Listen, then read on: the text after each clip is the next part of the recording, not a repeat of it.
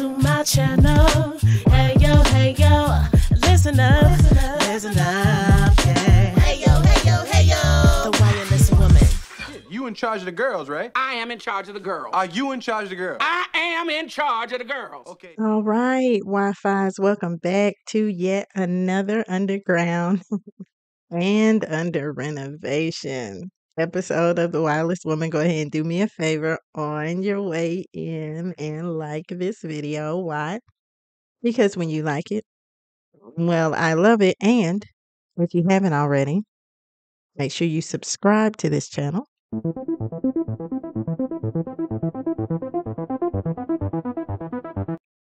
And click the bell for notifications of when I go live and when I upload new content. So, Wi-Fi's, it's been a very interesting week. You're going to get a lot of content out of this week. But today I wanted to come in and have a discussion because I'm starting to realize that the reason why we have so much polarization around certain concepts is because of our lack of understanding, our lack of education on what certain terms mean. So I had a very deep dive discussion with a client a few days back, and we were talking about marriage. And because y'all know I'm a scientist at heart. So, what would you little maniacs like to do first? I had to pull out some information that he may not have been familiar with, because honestly, until I started, studying in my higher education, I had never heard of some of these concepts, at least in this context, before. So, of course, I did a video in season 1 about polygamy to the rescue. And it would seem I'm going to have to review it.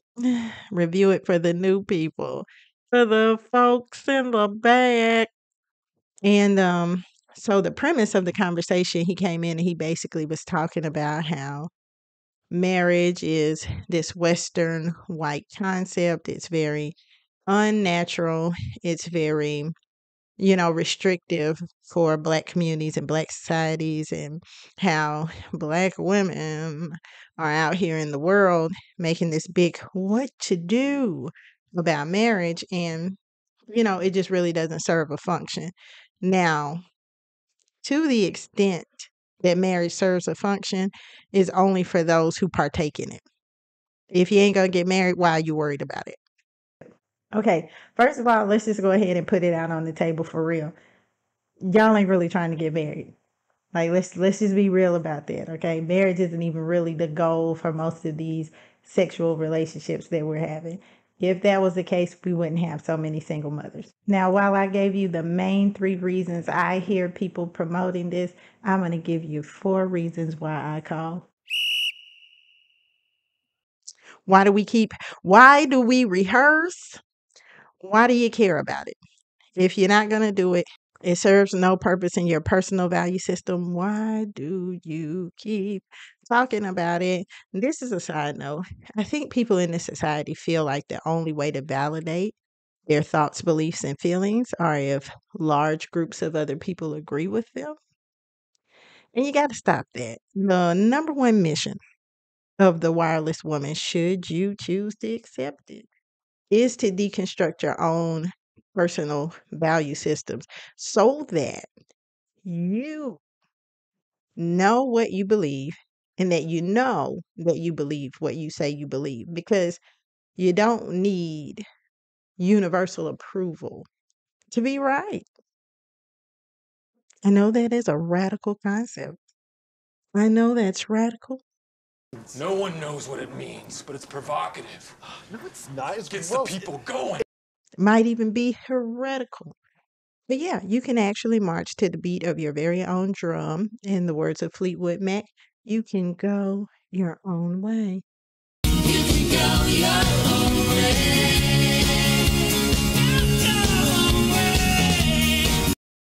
So back to the story with my client, though. So he says to me, women have gotten really out of control with this whole marriage thing, which it came out later in the interaction that he has been with his partner for 18 years. And early on in their relationship, he basically let her know he wasn't going to marry her, left it in her court.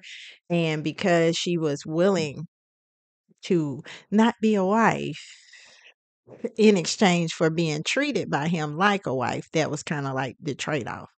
I will be dedicated to you. I will, in essence, enter into a marriage relationship with you if it will not come with any sort of marriage certificate or ceremony. So, anyway, that was the great compromise. But I had to let him know. And I'm just going to tell you what my basis was for the argument that I put forward, for the debate that we entered into. And he want to come on the podcast to debate this further. And and I'm open to it. I'm always open to a great debate. Find, take back, and keep your righteous mind, because obviously you have lost it. But I basically told him, I said, listen, a marriage contract isn't between the man and the woman. I know that men have felt this for a long time, but let me go ahead and give you a rundown of what marriage is and how it developed. Even before it became a concept in Western civilization, there has always been marriage. So I told him, I said, listen, this marriage contract thing is a covenant between men, that a man can have a wife and no other man will come into his space and take his wife. Because back in the old days, baby, if the Khan wanted your wife, if the Khan went through your village to, survey his lands and he saw something he liked, baby, he taking it. If it pleases your greatness, you may take my son. Father, what are you doing? A lot of men feel that if they were to take marriage out the equation, women would still choose to have fidelity towards them. But the truth of the matter is, back in the day, whoever was the biggest, richest, most violent, important man in a civilization generally got more of the women. And there were other, what they would call common men that were not able to marry, were not able to have wives because only these men of prestige and title could marry. Marriage is a very upwardly mobile. Marriage is for the rich. Okay. And it's something that had been created by the state in order to be able to secure patrilineal lines, because there were men that were coming back from wars that had been gone for a year and a half and their wife was sitting there with a baby.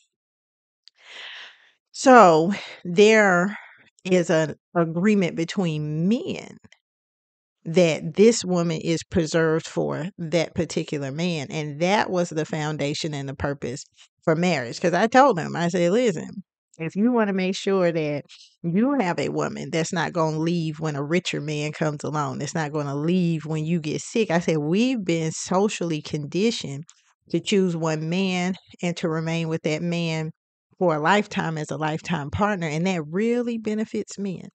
That really benefits y'all, because if you take the social constraints of marriage off in a society where women are able to take care of themselves, I'm like, this was something that has been antiquated, yes, but if you want to lose marriage for the new for the new generation, what benefit really is there for a woman to marry a common man?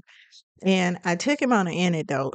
I talked to him about King David. I said, King David was a man who had wives and concubines. And so he looked down off of his roof and saw a woman. He said, I want that woman. I'm going to take that woman. And here's the thing, this man was a king. Everything in his kingdom technically belongs to him. That's the concept of authority. And so he reached out and he took this woman. And Nathan, his prophet, came in and he said, hey, David, I want to have a conversation with you about something that's happening in the land, something that, God told me to come and talk to you about. It's very troubling. And he like, what is it, Nathan? What is it? Because, I want to run a godly kingdom. And he said, hey, there was a man, a rich man, and he had friends that came to see him. And so he had lots and lots of sheep. but he didn't want to be bothered with slaughtering one of his own sheep. So he went to this poor man, took this man's sheep without his permission, and he slaughtered this man's sheep for his friends. And so David outraged, he like, we can't have this type of thing in my kingdom. Tell me who it is. You know what I'm saying? I'm gonna bring justice. And Nathan told him, David, that man is you. This was a conversation between God and a king to say that you will honor marriage. This sheep belonged to this man. And God told David, I would have given you any woman in this kingdom that would have been yours. But this one you could not have because this one belonged to this man. You know, marriage is something that is a contract between men. David had to kill this woman's husband in order to lawfully be able to take her as a wife. This is a limit that God places on relationships between men. Can you imagine?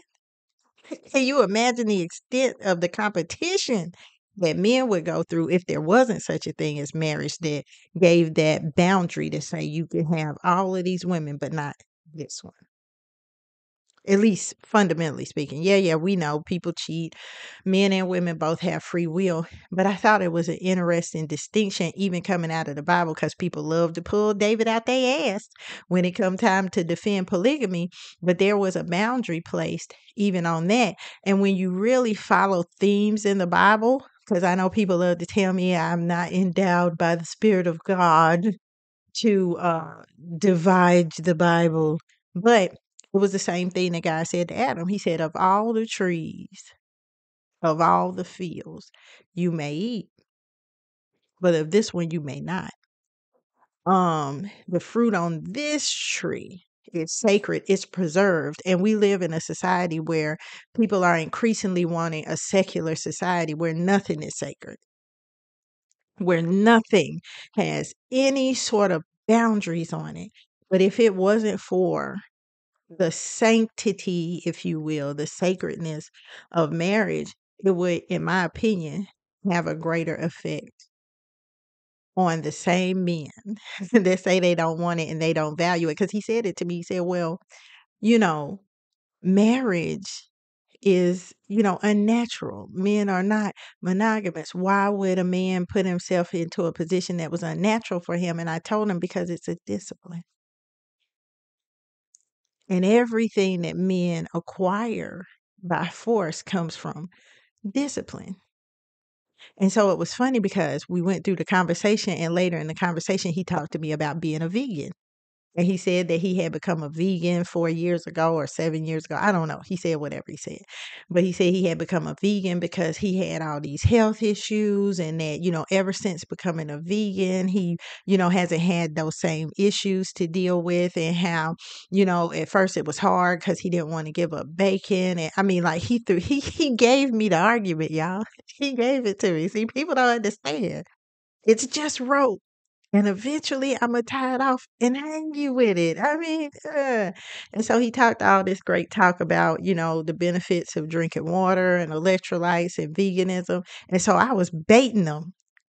Because, baby, I'm the best at this debate thing. I was baiting them. And I said, I just don't think I could do it. Be a vegan? Give up bacon? I started throwing out all of these different things. And I asked him, I said, how do you do it? And he said, it's a discipline. I had to discipline myself. And I said, it's a discipline like marriage? Because I had already said it earlier in the conversation, and I wish y'all could have seen his face. I don't know if that man gonna go and marry the woman who has sacrificed being a wife in order to be his eternal girlfriend, but I would like to hope so. But I wanted to share that with you because I am working on a series, like I told you, of talking about how marriage has gone from institutionalized marriage that's recognized by the state to companionate marriage, this thing that guys are trying to get us to submit ourselves to, the 1950s, breadwinning gender roles, white picket fence, stay-at-home wife model to what we have now, which is an individualized marriage, and how we can actually self-actualize through marriage now if we learn how to do it differently. If we learn some skills that will actually make marriage an asset again, make marriage great again. It's unfortunate because the things that make marriage such a detriment in this society is exactly the reason why we need it. And like I said, I'm not campaigning for marriage. I've been into, I can see myself getting married again, but it would definitely have to be under the right circumstances. However, my lack of success in marriage does not change my opinion on the function of it inside in society and the good that it does for the foundational system of all institutions. We're looking at an eroding of morality and eroding of all different sorts of systems because of a lack of understanding of how these cellular institutions like marriage, like community, like church actually function in society on a greater whole. And so I just think it's conversations we got to have. We got to go ahead and take time, carve it out, plug it in to make things make sense again, because I'm a proponent of anarchy, but anarchy is still a system. It cannot come at the greatest benefit of the individual to the greatest detriment of society. But I want to hear what you think. Did I present a valid, I ain't say you had to agree with it, it's just got to be valid, a valid argument for marriage and why everybody don't need 18 wives? I don't know how these common men think they gonna be the ones to win the marriage lottery if we get rid of it. I don't know how they think they can have standards like this and have options like this. Where are the women gonna come from? But I want to hear what you think. Go ahead and drop that fire headphones emoji in the comments. I look forward to engaging with you there. But until the next time, y'all already know you can clock out for me. You're dismissed. Yeah, Barbara, it's Richie. Yeah, look, I ain't never coming home no more. Take it easy.